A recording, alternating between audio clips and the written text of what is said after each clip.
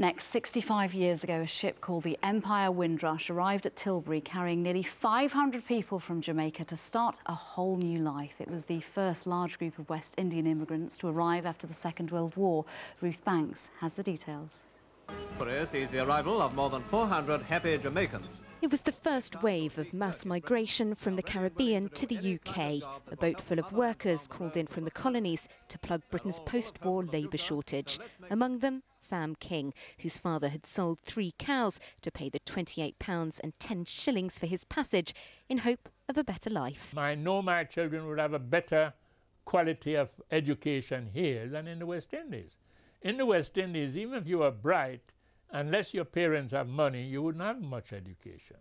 Sam had served in the RAF during the war and hoped to rejoin the forces. Most of the others came in response to job adverts in Jamaican newspapers.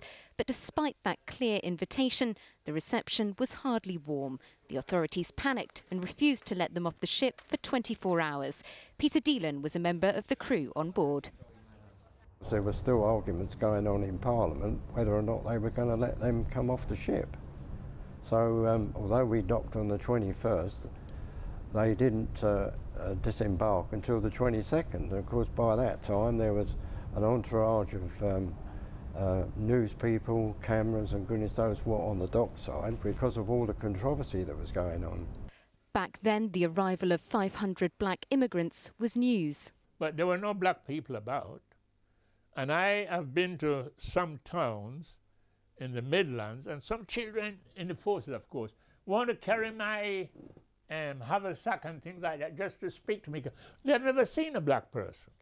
Did you experience a lot of racism when you first arrived? I took a man to Stockwell because he was looking for a room to rent, and when we got there, it says, no Irish, no blacks, no dogs. Very hurtful, but it was a blessing. We had to buy property. Today, most of my families own 2 properties. If you have bought a property for $2,500, it's $500,000 now today. As they arrived here in Tilbury, most of the passengers thought they wouldn't be staying in Britain for all that long. But now, 65 years later, we know that the Windrush generation and their descendants would become an integral part of British life. Ruth Banks, ITV News, Tilbury.